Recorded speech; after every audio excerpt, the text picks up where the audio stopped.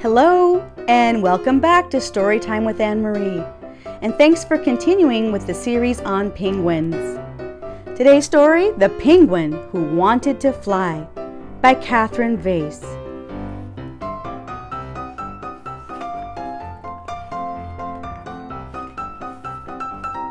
The Penguin Who Wanted to Fly.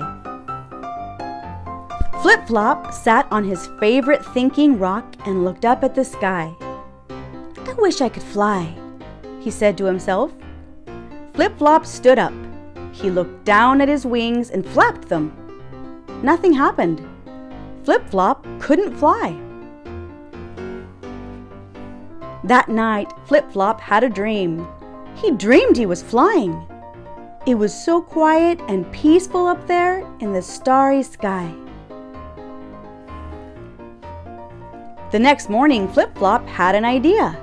He would make himself some wings. "Can I help?" asked Polar Bear. Flip-Flop climbed on top of Polar Bear and flapped his wings. Flip-flap. Flop. "Oops," said Flip-Flop, but it didn't matter. Flip-Flop had another idea. "Just the thing," said Flip-Flop as he pulled out his special helicopter cap from his dress-up trunk. He spun around and around and around and around and around, spinning faster and faster until he spun out of control. "Ouch!"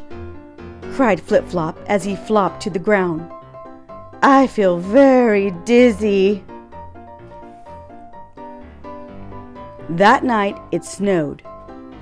In the morning, Flip-Flop was very excited. He had thought of another idea. He would build an airplane out of snow, a snowplane.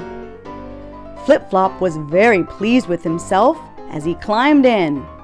5, 4, 3, 2, 1. He waited for his snowplane to take off. And waited. And waited. "Oh dear!" Flip-Flop sighed as the sun came out and melted his snowplane. But it didn't matter. Flip-Flop had another idea, a better idea. He got a balloon and tied a piece of string to it. The balloon floated upward, and so did Flip-Flop. "I'm flying!" said Flip-Flop excitedly. "I am really flying!" And he was, until pop went the balloon.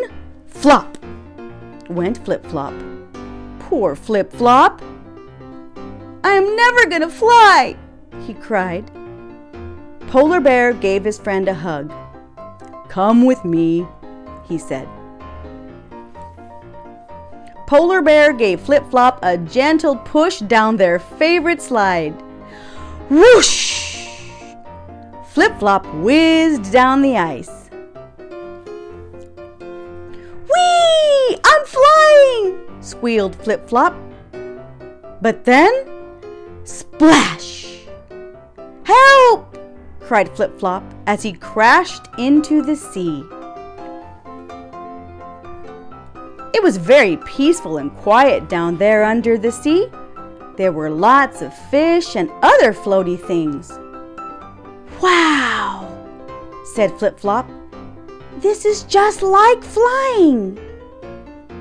Flip-Flop couldn't really fly, but that didn't matter because Flip-Flop could swim. In fact, he could swim quite beautifully. The end. Isn't that fun? We all have special gifts and talents, and Flip-Flop found his. If you like that, hit subscribe and join me again. Storytime with Anne-Marie.